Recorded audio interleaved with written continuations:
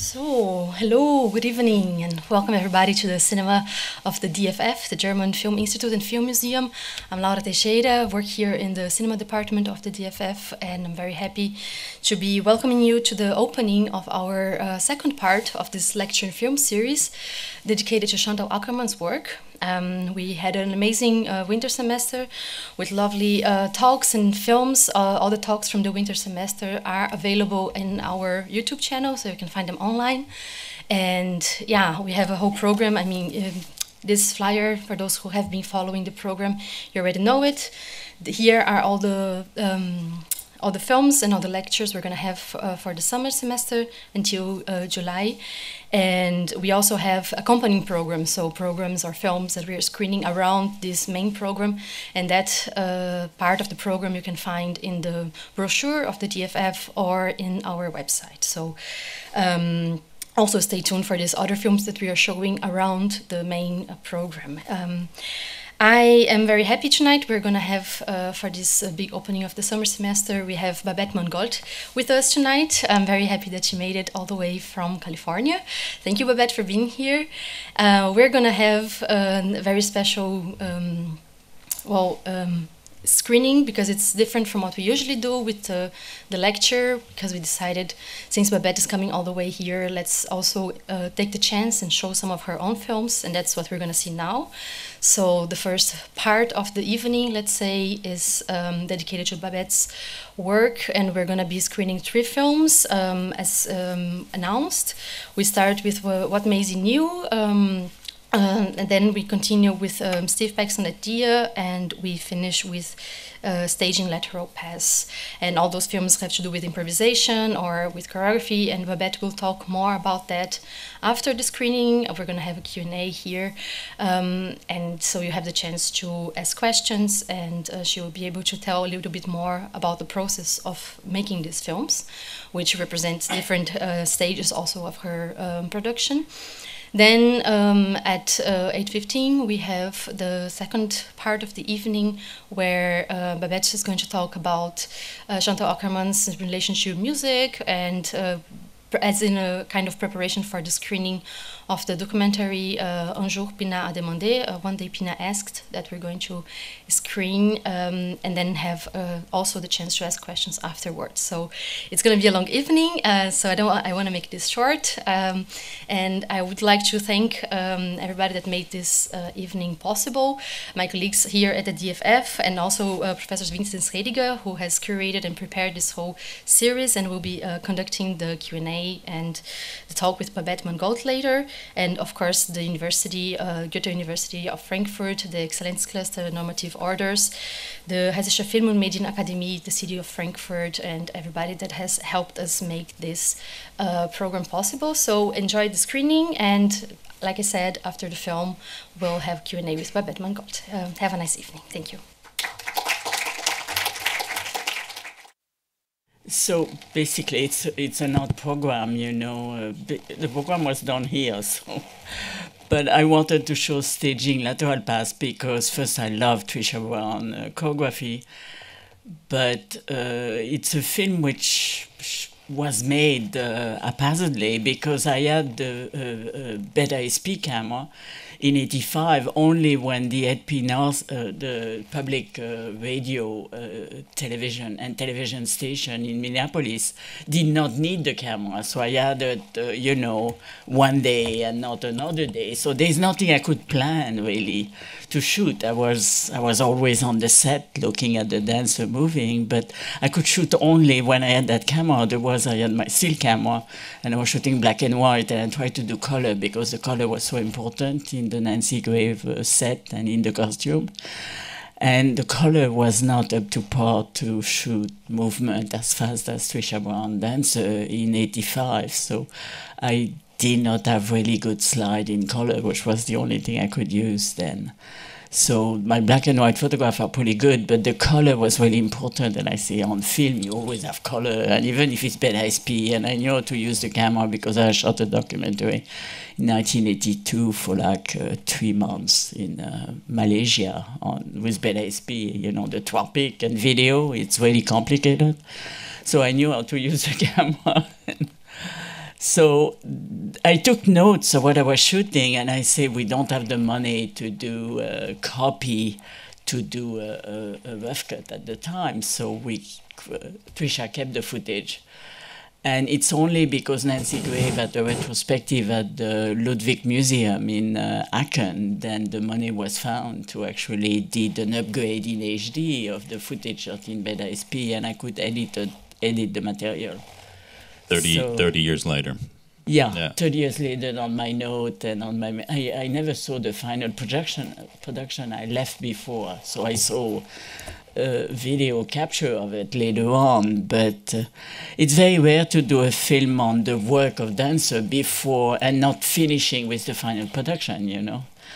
So, but I love the theater world, and it's here it was theater because of the set, but it was essentially dance, and the complication was the set was really dangerous if they were hitting it, and obviously the movement was very those dancers was extremely trained, so they could measure the space and readjust, but it demanded some attempt. So what you could see is, you know, people marking the dance and also doing the dance, you know.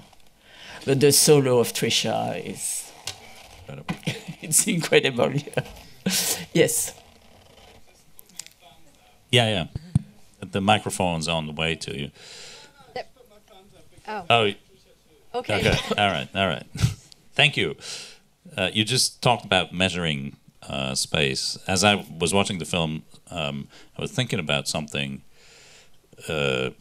basically from your biography, because before you went to film school, you were in the first degree in mathematics. Yeah, I have a BA in maths. Right, you're a mathematician. I never did a PhD. I have a nephew who is a mathematician Mangolte. You still have the diploma. Yes. Not only he has the diploma, but he has some important discovery. Yeah. So I'm very proud of him, obviously. Yeah. And I was wondering, you know, if there was any connection between your interest in mathematics or your background in mathematics and your interest in dance. My interest in dance came by accident. I knew nothing about dance, but I was recommended to Yvonne Rainer, which you saw in my first film, What Maisie Knew. She's the beautiful neck, and she's the most charismatic face you have ever seen.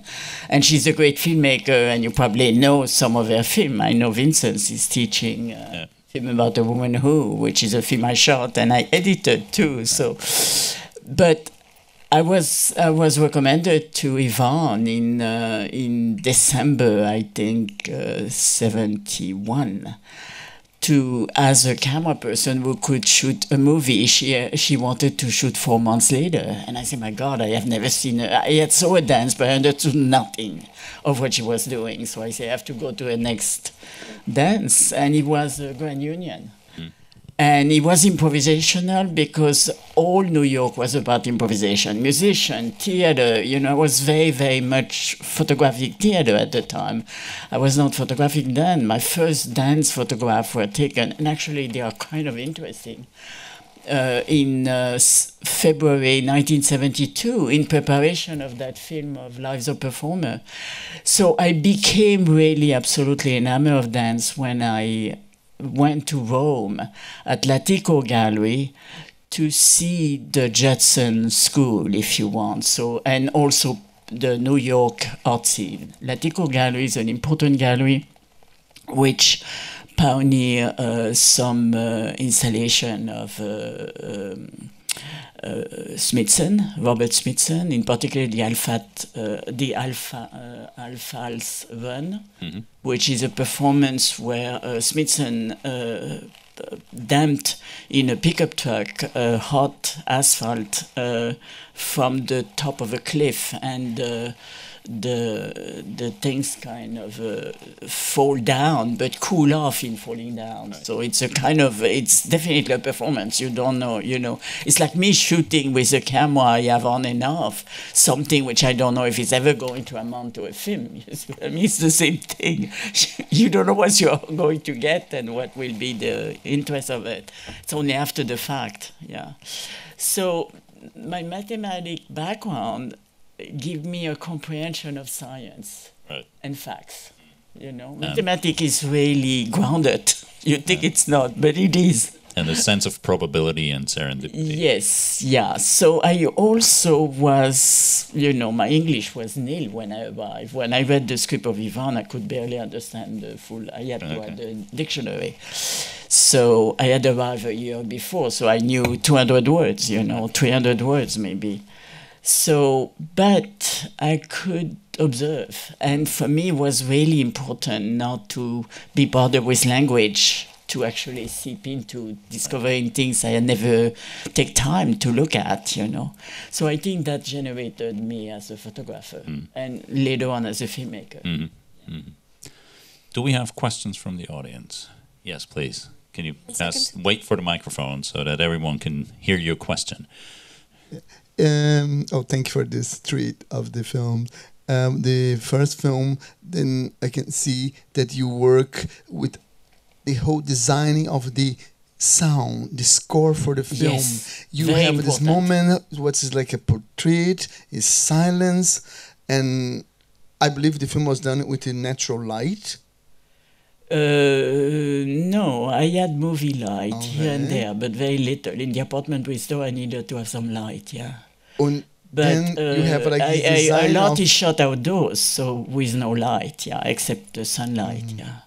and then you have this music. But I worked everything on my own. I had no assistance, so you know it was minimal, yeah. So did you have a method to do work with the designing of the sound for the oh yes, there is 5 sounds. There is variation of wind, variation of the piano and the Schumann.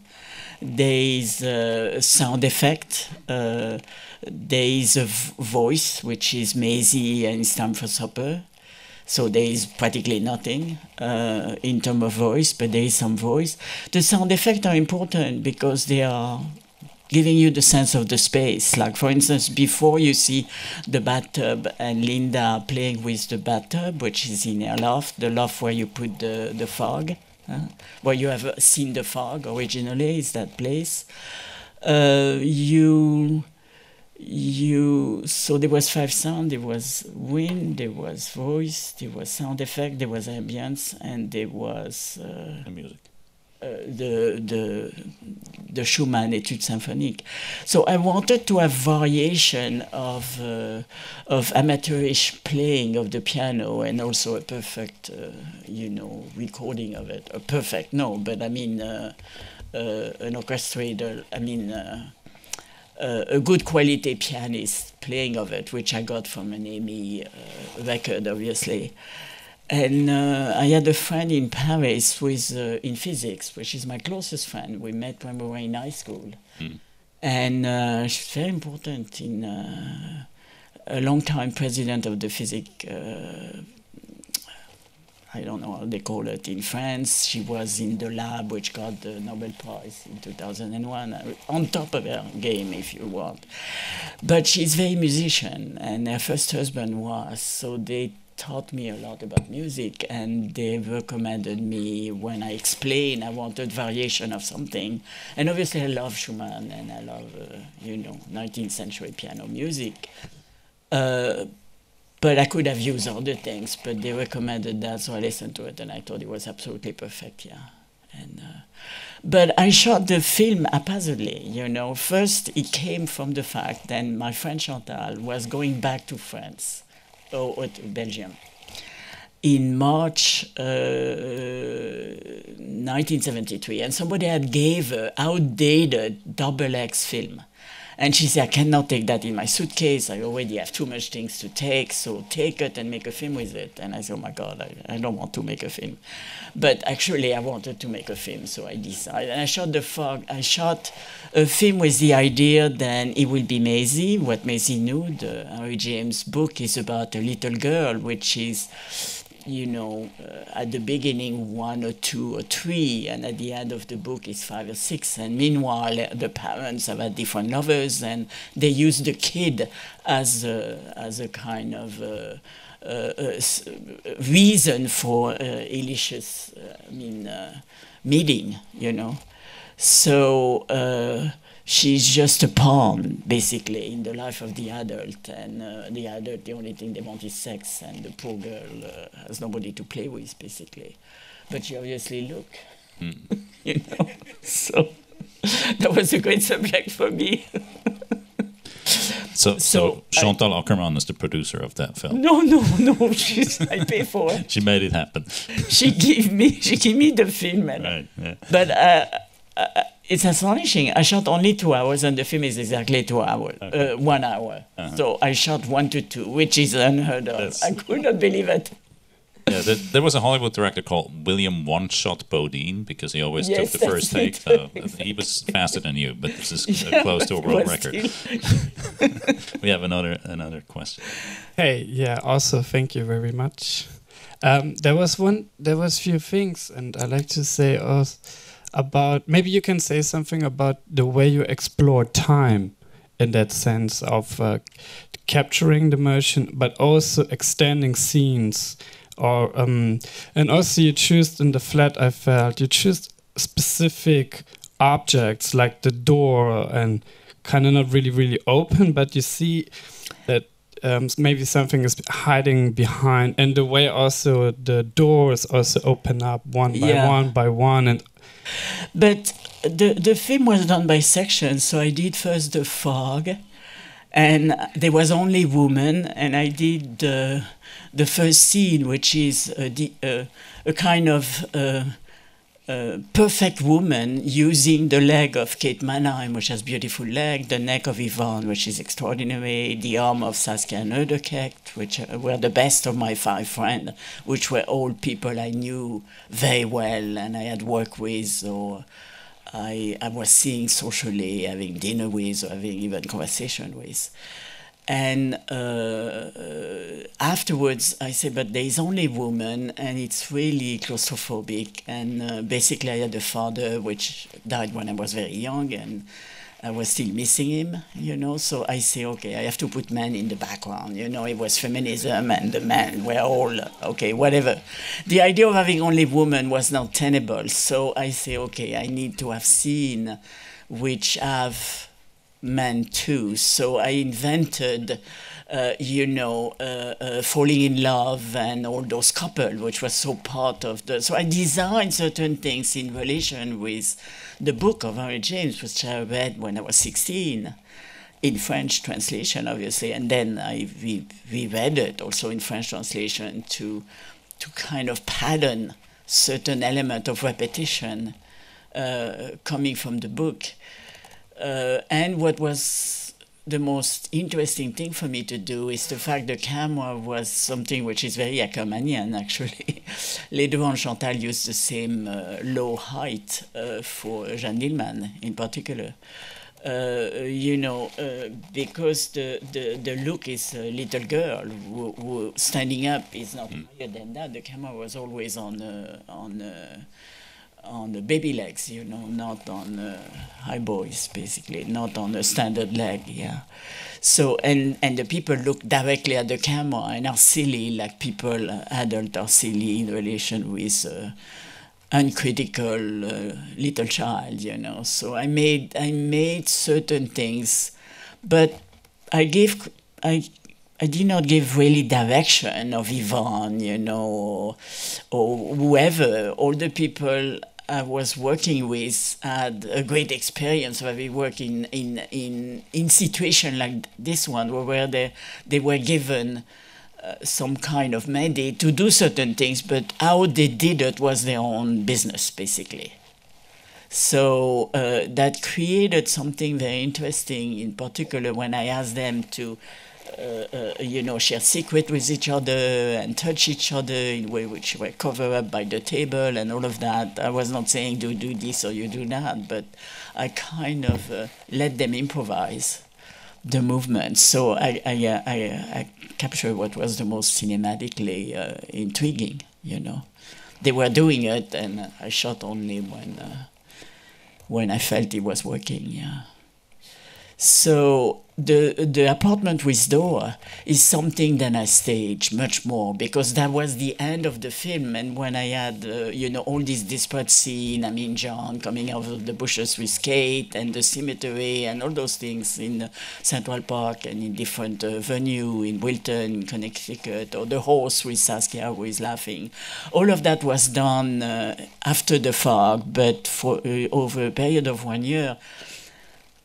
And in the fall 74, I say I need something, or in the summer of 74, I say I need something to tie certain things together. And it's then I really did a 3-day shoot in this apartment with door, which were owned by, which were rented by a friend of mine who was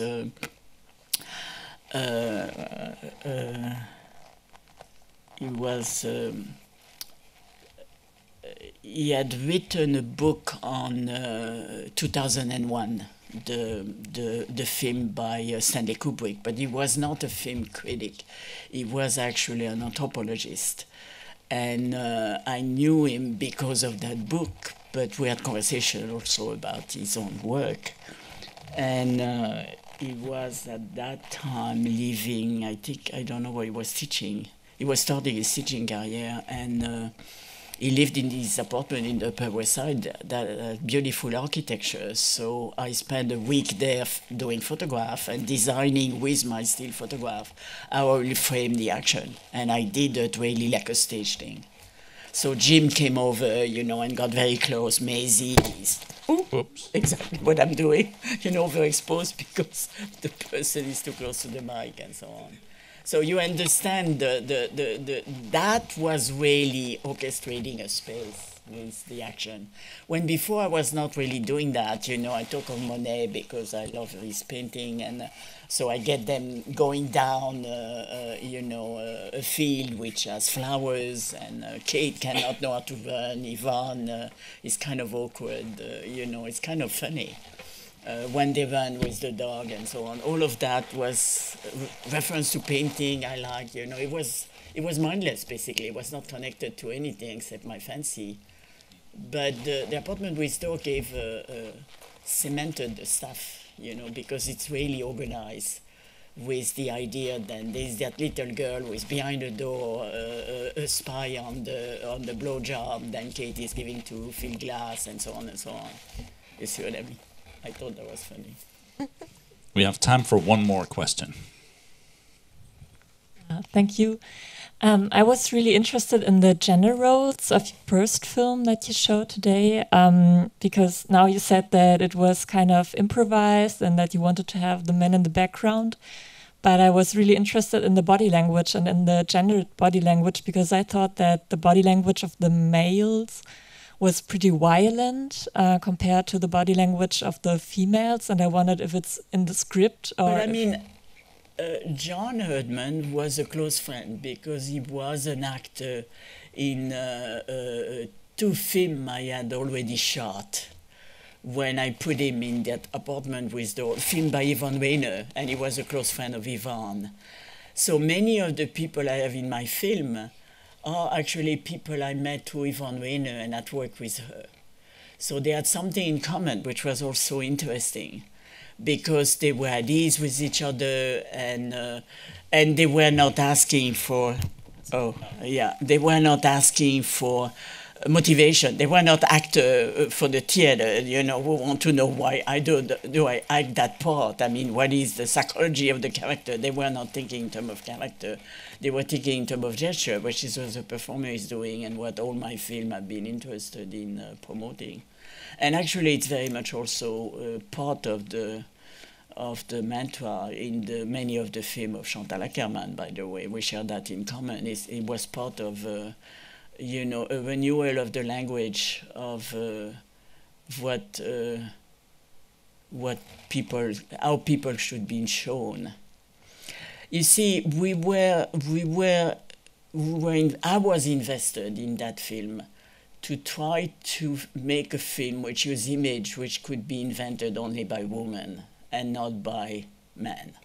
You see, that's what we wanted to, you know, shed the language of her father. Not that we did not love her father, you see what I mean, or love her boyfriend, but we wanted to invent a new vocabulary. And in many ways, what I love about Trisha Brown is exactly the same thing, because I discuss with her, she was a close friend, we often run into each other, she lives in Soho, I live in Tribeca, but you know, that world was very small in the 70s, and everybody was still living in New York, you were not so busy, we were always traveling or having to make money abroad, you know.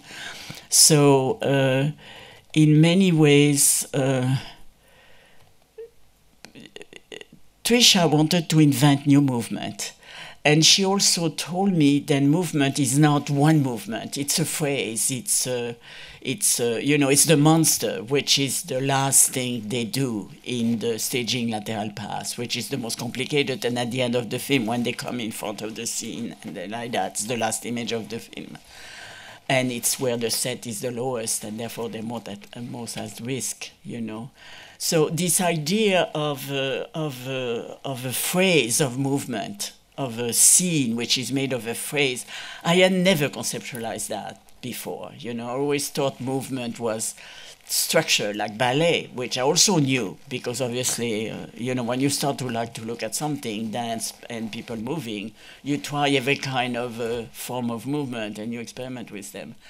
I never shot ballet, but, you know, because I don't think it's as interesting than modern dance, really, because it's too predictable. Yeah. So. All right. Thank you very much for the films, for the generous Q&A. We take a short break of maybe 15 minutes, and then we continue the discussion with your presentation of Pina Adi by Chantal Akerman. So please return after the break, and thank you again, Babette, for coming here and for giving us those films. Thank you for your question. If you are interested about the film, I have a website, which I write, you know, in English, obviously, because I live in the English world now since 1970. So I write on my website on my film. So most of the clips are disabled now, unfortunately, but you still have some of the insight about the making of the film. And I have also a book published by Sternberg Press, which is about my writing. So there I don't speak of my film. I don't speak only about film, but I have, you know, important essay on film history, on the shift to digital, on my relationship with the subject I photograph. I mean, it's very varied. So if you're interested, you can buy the book. I don't think it costs much money. It's lovely. It's about that thick. It's about that big. You know, it's very small. You can keep it in your pocket. It's in your pocket. Yes. Yes. Okay.